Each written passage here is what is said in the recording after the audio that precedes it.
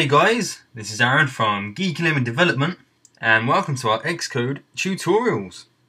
And in this tutorial I'll be showing you how to use NSDefaults in your applications. Now I already have my project set up. It's a simple single view application for the iPhone and I've simply named it NSDefaults for the purpose of this tutorial. Now basically what NSDefaults is like kind of like a saving function, where you can save certain stuff in your app and then have it load up when you reload the game, such as like when you're playing games and it just kind of continues from where you last left off, or even simple stuff like saving data and then loading it back up when the user requires it. So what we're going to be doing is basically creating a label and a button. We're going to simply have the label display text, and then when we press the button to create the save, we're going to build and run the application once more, and then because we saved it, the label should display different text.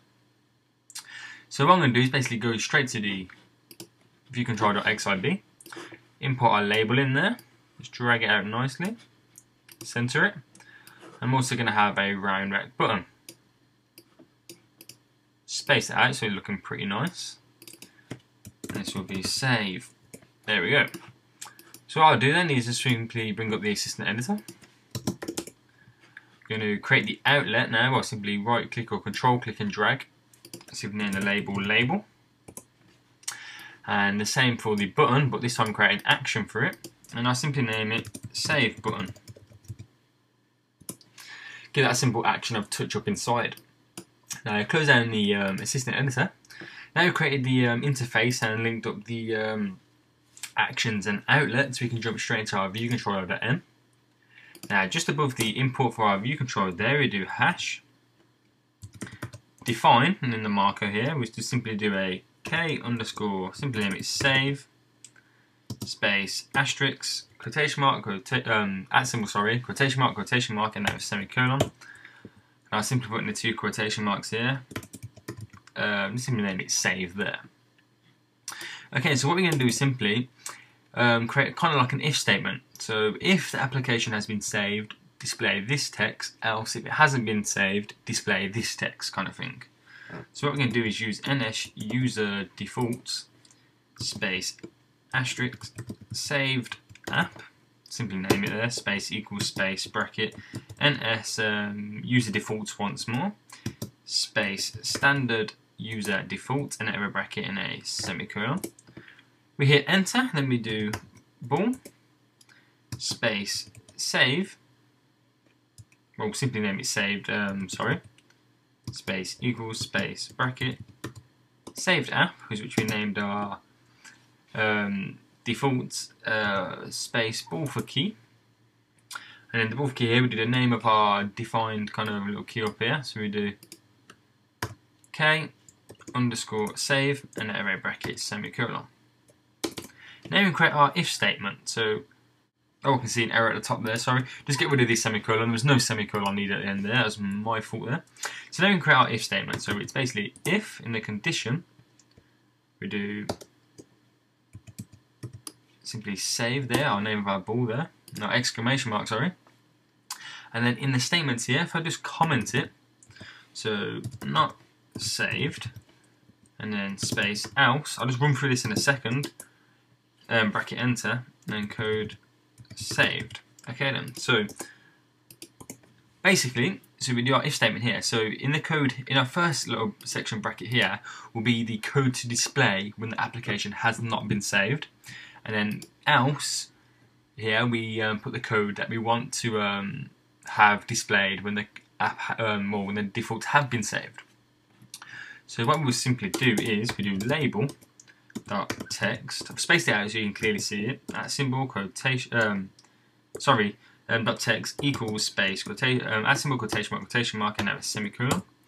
And here app has not been saved.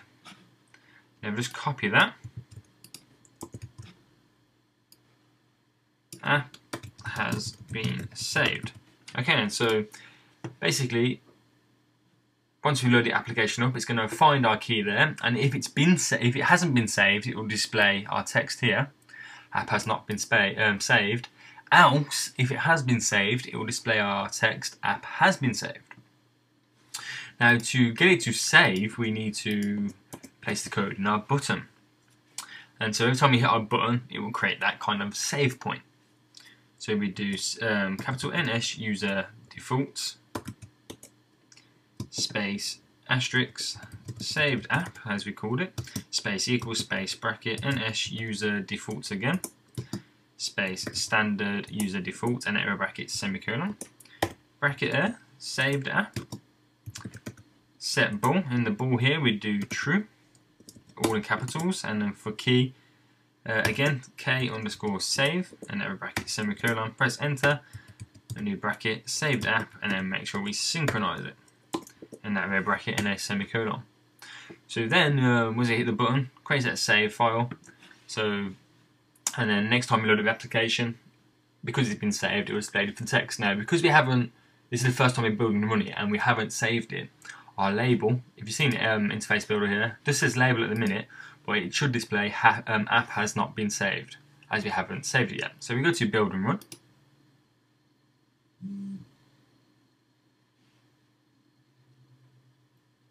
Now you see when it loads up, app has not been saved. So we can simply press save.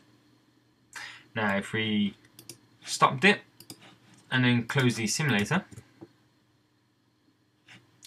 go to build and run once more. Now this time we'll have a different outcome.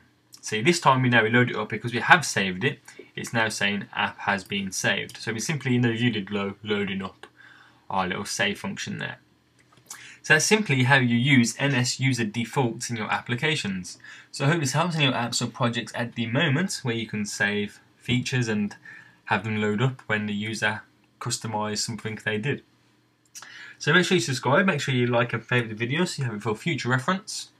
Make sure you like and follow us on Facebook and Twitter. And check out all our apps just by simply searching Geeky Lemon on the App Store. But most importantly, subscribe, and I'll see you all next time. Thank you for watching this tutorial by Geeky Lemon Development. Be sure to follow them on Twitter and like them on Facebook. Oh, and check out all of their other tutorials and sample projects on their website, geekylemon.com. But most importantly, please download their awesome iPhone and iPad apps by searching Geeky Lemon on the App Store. And please remember to subscribe.